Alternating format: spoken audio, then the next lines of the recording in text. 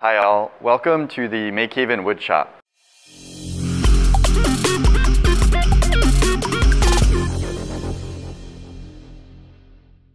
This is going to be an orientation video to get you familiar with how the woodshop works and what some of the expectations are. Also, we're going to cover some of the small things that aren't covered in the tool-specific badging videos. So first of all, going in, eye protection is required. There are dangerous things in both the wood and metal shops that can come at you even when you're not working on a power tool, so eyeglasses are just always required. You're welcome to bring your own.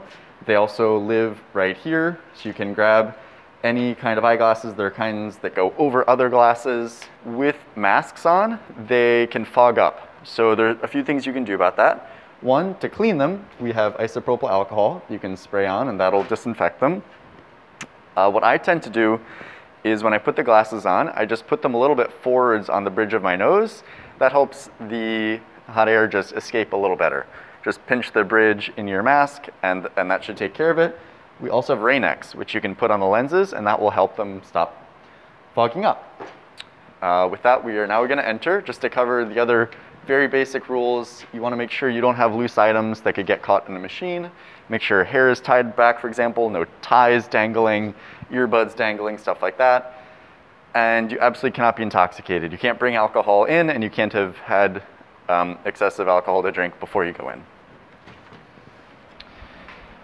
So in the wood shop, we covered eyeglasses. Here is other personal protective equipment, specifically hearing protection. That's at your own discretion. If you feel that other people or yourself are making noises that are too loud, then put on hearing protection. Hair ties, gloves. Gloves are not recommended for using power tools. They're normally used when you're carrying sharp or splintery wood or something like that. Fire extinguisher, and there's an air quality meter right up here that is now glowing blue. This is another eye wash station. We do have N95 masks available in the store. We will visit the store shortly so you can see what's available there. Then we're just going to do a quick loop around. But before we do that, I just want to cover the other basic safety things. It's really important, especially when it's noisy in the shop, to not surprise people. Someone can be really focused on a tool. If they don't hear you coming and you tap them on the shoulder, they could be surprised and get hurt. So it's important to approach people in such a way so that they can see you.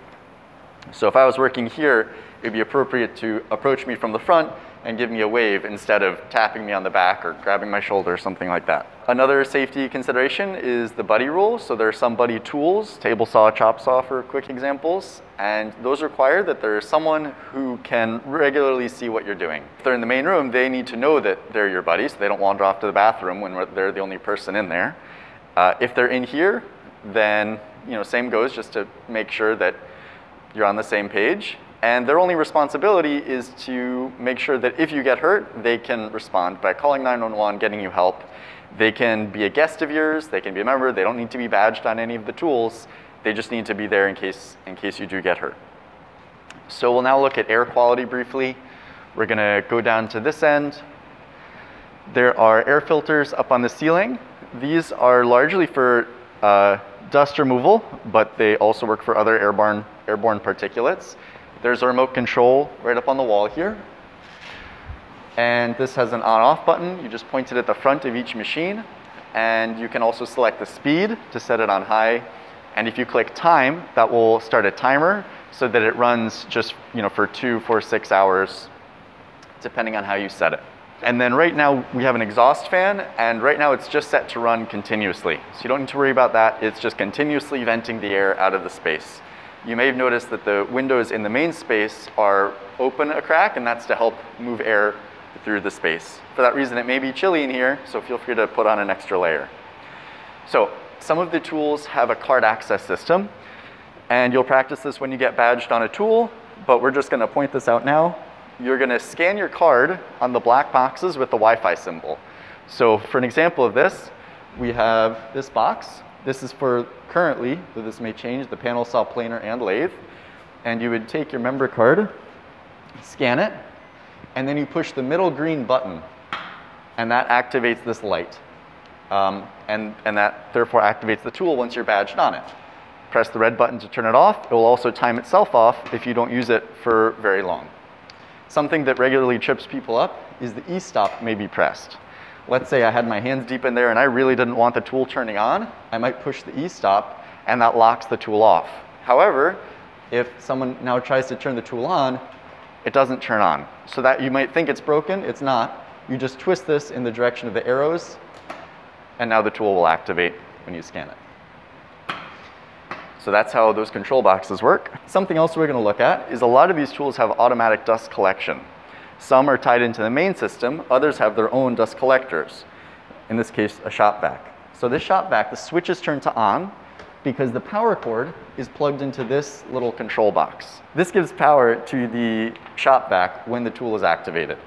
Occasionally, the system will undergo a reboot, and then this won't work. And what you just need to do is unplug it and plug it back in, and now it will work just fine. So occasionally, if a shop vac isn't turning on automatically, that's all you need to do, and it'll be fine. You don't need to unplug and push any buttons. That should take care of it. For the tools that are connected to the big dust collector, we have these blast gates. So for these, you just unlock this thumb screw on this side, open when you're using the tool, and close when you're done using the tool. If I was using the planer, I would make sure to turn all the other dust gates to closed, so all of the suction was going specifically to the planer. There are one for the table saw, one for the planer, one for the jointer, and a floor sweep. So those are the ones to check when you are using any of those tools. The dust collector is going to stay on for about 10 minutes after you initiate any of these tools that are connected to it. And that's just so it isn't turning on and off every time you turn the tool on and off. So it'll help the dust collector last longer. Now we're going to look at the dust collector briefly. Sometimes what will happen is someone wants the dust collector to turn off, and they will push this e-stop on it. And similarly to the tool control boxes, it will now not turn on when the tools turn on, and that can be frustrating. You may not notice, but if you do notice, it's important then to twist this button, so now the dust collector can turn on. And if you do, for some reason, need to turn this off manually, just make sure to twist it so it undoes the e-stop, and that'll save other people frustration. If any tool is not working and you don't know why, we have out of order signs here. We just ask that you take one of these signs and write on it with a marker what the problem is, and also post that to Slack so that a facilitator or staff person can take care of that. You may have noticed that at this end of the room we have some things hanging from the ceiling. These are electricity and compressed air. So for all of these things, when you pull them down, you can let go when it's clicking. So hopefully you heard that click, and that's when it'll stay in that position. If you want to let it go back up, you pull, and then when it's not clicking is when you can release it. Same goes for the compressed air. The compressed air is powered by a big compressor in one of our back rooms, and it provides air that can be good for blowing dust off things as well as powering nail guns and other tools.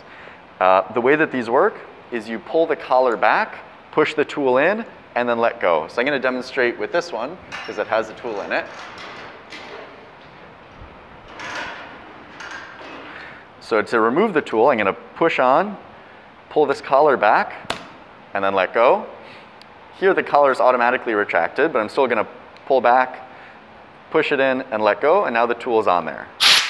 We have a whiteboard here where you can write things that need fixing or replacing or things that you want. So there's some markers, and feel free to, if you notice something that could be improved, feel free to write it up there, or if there's some tool that you'd really like, feel free to write it on there, as well as adding it to the wish list at makehaven.org/wishes. Now we're going to go over the location of some generically useful things in the woodshop. One that we're going to start with is looking at paste wax. So this wax is in these yellow tins, and this can be applied to most any metal tool.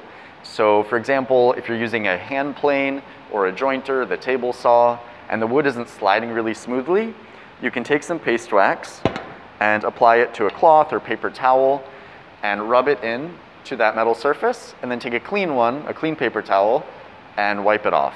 And that will help the wood glide really smoothly. So sometimes the planer, for example, will be struggling to get wood through, and that's just because the wood is sticking to the bed.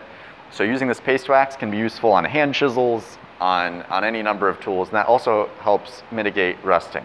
So this is a useful tool to keep in mind. You can even put paste wax on screws to help screws go more easily into wood. Here are drill bits. Here are some hand tools. This is where the fine woodworking tools live. And these are some chemicals. These are the MSDSs, or material safety data sheets for these chemicals. We do supply wood glue for use. So if you're using an enormous amount, you should probably get your own, but we do try to keep some stocked here. These are the big gallon jugs, and these refill the smaller containers. So if it seems like one of these is getting low, just refill it from a bigger jug, and you should be good to go. No need to throw these out. There are some other products there that people have left. Feel free to take and leave other wood filler and such products as you see fit. If you notice that the big jugs of wood glue are running out, we have a clipboard by the entrance of the wood shop and right above the 48-hour table. And on there, you can write supplies that we are running out of. Those are things that MakeHaven supplies. We don't, for example, supply wood filler, so you don't need to write that because that's not something that MakeHaven supplies. Over here are measuring tools of all varieties. They should be outlined, so it's easy to find where they should go and make sure that everything gets put back properly. Over here are tape measures, or measuring tapes, and as well as pneumatic tools. Any tool that has this red color scheme is a Milwaukee tool that uses these batteries. Some pencils, as well as driver bits. So these go in drills to put in screws and fasteners. This is an assortment of clamps. As with everything else, it is critically important to make sure that you put things back where you find them when you're done. And these are fasteners. They're organized just by the type of fastener. So we have screws, which have threads and a pointy tip for driving themselves into wood. We have nails, which are pointy, but don't have threads. These are put in with a hammer. And then we have nuts and bolts. And these go through holes that have already been made, and they have nuts that go on the end of them. So these are the generic fasteners that we have. We don't supply them. This is just what people have left over. And it's worth noting that at some point they may live in a spot in the back, which we'll show you. So now I'm going to point out some things available in the back storage room that might be useful for you in the wood shop. This is our growing store. So this is where you can find sandpaper for the belt sanders, for the drum sander.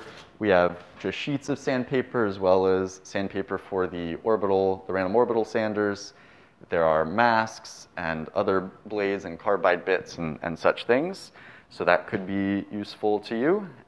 You can pay for these things either here with the cash in an envelope or at makehaven.org/store. We also have lots of sandpaper available for free in these cabinets. These don't fit any of our tools, but it's available for you to use just as hand sandpaper. This is a wood cart, so you can use this to help transport wood from your car or around the space if there are big pieces that are heavy.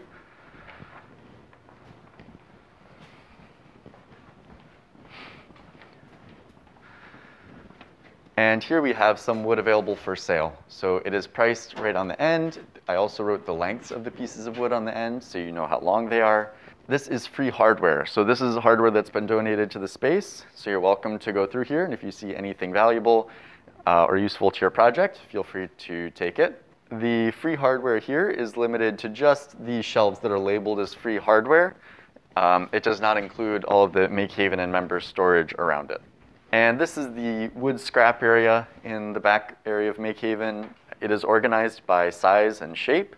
So the shorter pieces are in the front, and the skinnier pieces are towards the left. As they get wider to the right and taller, they go towards the back. Feel free to leave material here and take material from here. We ask, though, that you not just take any piece and put it here because you feel bad about throwing it out. You should only put pieces here if they are actually valuable. This is some plywood available for sale. The prices are listed on the sides. We currently have a wide selection here, but as time goes on, there may be different types of wood available for purchase here for use by MakeHaven members. Another tool available for use here is the woodworking benches. We have a number of different types of benches for different purposes. This plastic one, for example, is good for glue-ups because the glue can peel off of it. We also have some that are more focused towards work holding. So this is a traditional hand woodworking bench, but 3 of our benches have holes in them. and these holes are for dogs. So these are woodworking dogs that go in these holes. And so for example, you could put one here, and then you could clamp between a vise and a dog. There are also a number of accessories over here. So in addition to more bench dogs, we have these clamps.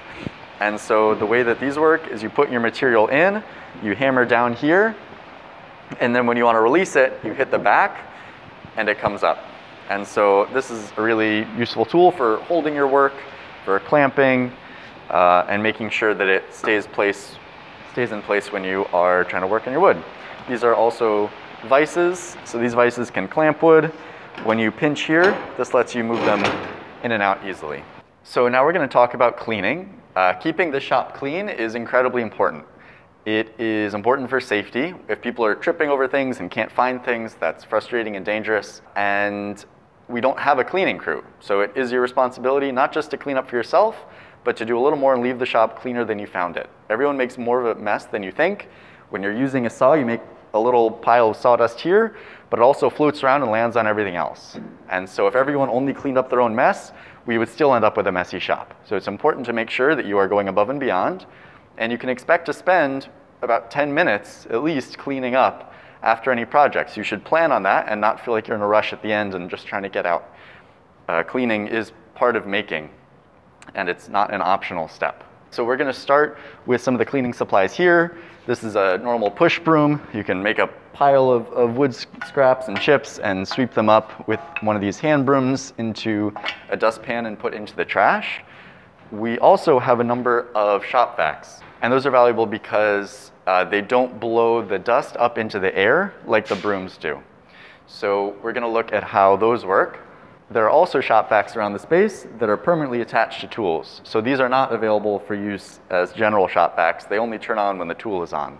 So you should look for the shop vacs that have handles on them that can easily roll around the space. So we have shop vacs located all around the shop, and you're welcome to plug them in wherever is useful to you. They have hoses as well as these accessories. There are more accessories up on the wall. Here are some attachments for the vacuums, including arms as well as pieces to go on the end to sweep up around other places. So for these shop vacs, once they're plugged in, you just flip the on switch and go around and clean up. So most of these tools have automatic dust collection, but that just gets 50% of the dust. So you need to make sure to use the shop vac to clean up all the nooks and crannies under the machine, behind the machine, that isn't being collected by the dust collection. And that's very important to clean up even over here, because when I use the panel saw, it's putting dust over here. So you need to make sure to clean in a big wide radius all the way around the tool. You might just use the pointy end to get in here, and then add this when you want to get the floor. At some point, the shop vac gets full, and then you need to empty it out and clean the filter. So we'll show you how to do that. So first, we open the handles, take this off, and this one's pretty empty, but that doesn't change anything. So we would undo the hose and take this bucket and then just dump it into any of the trash bins that are located around the space. So that's how you empty the big bin. You can also remove the handle if that makes it easier for you. In terms of the filter, what we're going to do is use one of the dust extractors to clean it. This is a dust extractor. There are a few of them located around the space, and they have a cool few features. So one of them is that they use filter bags. And what that means is that we can fill that bag with dust from this filter and then just empty the bag, and we aren't continuously just filling up these filters. So now we can go over here. There are actually a few cool features on this. So one is that it can be turned on automatically when you are using a tool. So let's say I was using this for a sander. I could plug the sander right in the front of this dust extractor and turn it to the tool mode. And now this will turn on automatically whenever I turn the sander on. So it's important when you're sanding to make sure you have good dust collection, and this can help you do that. The other is when I turn this tool on, it makes that thumping sound, and that thumping sound is it cleaning its own filter. So now we're going to take this and just clean off this filter.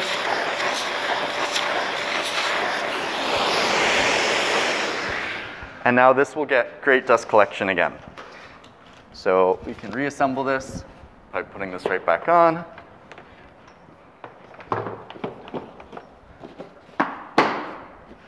And we're going to tuck this back away here. And now the shop vac is good to go. So now that begs the question of how do we empty these dust extractors? So we'll go over that. Similarly, you just open the sides, and that exposes the inside. So here, we have this filter bag. There's a note saying this bag is not disposable, and it has a zipper right on the bottom. So you would take this, you can remove it, and then you go over, undo the zipper, and dump that right out into the trash bin. And you put this bag right back in there so you can keep using it. And that is how we take care of that dust. Put you back in there. And clamp those back down. And then we're going to put this away right over by the dust collector, which we'll talk about next. So this is the dust collector, where a lot of the dust collects. It is similar, though, to the dust collector used for the drum sander, as well as for the big Gerber CNC. So the same ideas apply here. When you think it's getting full, because you can see in here that it's getting full, or sometimes you can notice that this dust bag is collecting some chips in it, which is a good indicator that it's getting full. Then what you can do is just lift these handles and pull this out. And this is a little premature, but that's okay. We're just going to empty it anyways, so you can see the process. So we lift this metal grate out, and this is just to hold the bag in place.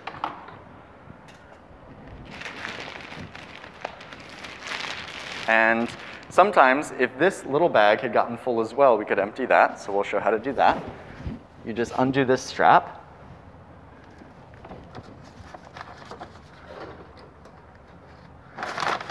Take this off and dump this in here.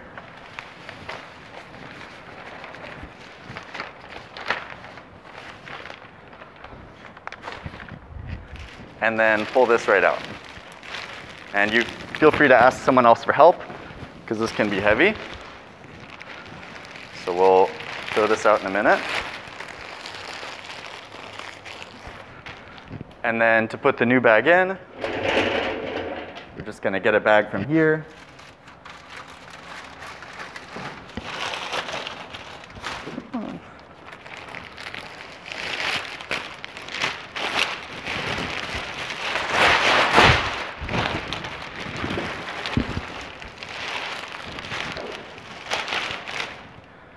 And put this cage back in.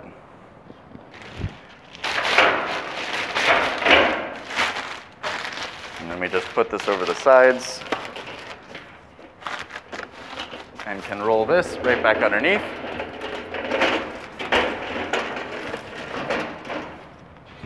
Clamp down, making sure it's centered. And then last, we're going to reattach this bag.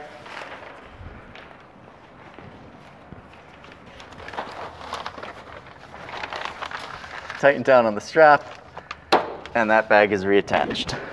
Before we take this out, I'm just going to point out the other vacuums around the space, because some of them have cyclones attached. So the way these work is the shop vac is pulling air over a cyclone that helps to collect most of the dust. So you may also need to empty these, which you do in a similar way, just undoing those and putting the replacement bag in. Those bags also live next to the dust collector. Also connected to the dust collector system is the floor sweep. So if you have a big pile of shavings, perhaps from the jointer, you can open this blast gate and push the green button on the dust collector and just sweep the shavings right into here, and they'll get sucked up right into the dust collector. Just make sure to close it when you're done. And then when you turn off the dust collector, just twist the stop instead of pushing the E-stop so that it isn't locked closed.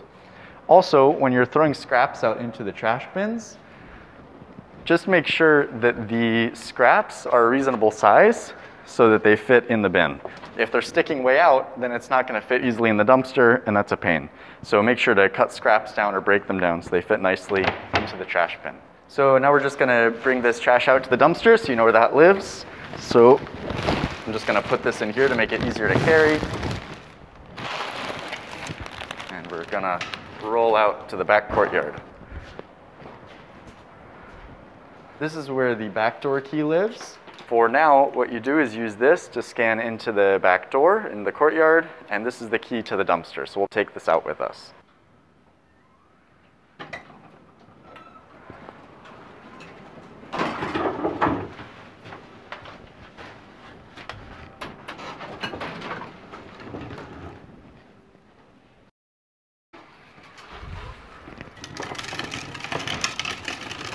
So this is currently MakeHaven's dumpster, though in the future we may be using the big green dumpster in that fenced off area.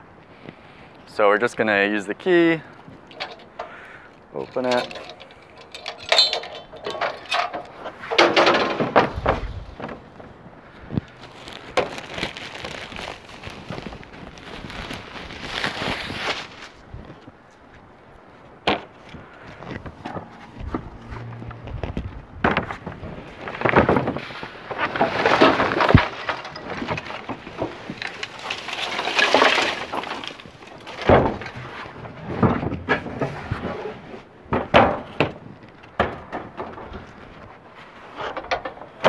And then make sure to lock it up so that other people don't fill our dumpster up with their trash, because then we have nowhere to put our trash.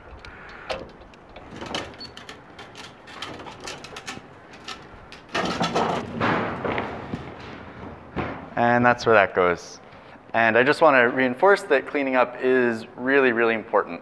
It's frustrating for other people to clean up after you, and it's frustrating when you feel like other people aren't doing their best, the cleanup that they can do. So I would encourage you, if you see someone who it doesn't look like they're doing a thorough job cleaning up, just kindly, introduce yourself, maybe compliment them on the project that they're working on, and ask if they'd be interested in helping you clean up and take out the trash. It doesn't need to be accusatory. Some people, you don't notice when you make little bits of mess, and a piece falls off the back of the bandsaw, and you don't see the little bits and pieces. And so by kindly asking someone, they're often more than happy to help, so that the mess doesn't fall into someone else to take care of. If it does seem like a problem and someone is chronically not cleaning up, then feel free to just mention it to a staff person. Thanks so much for watching, and have a great time making stuff in the wood shop.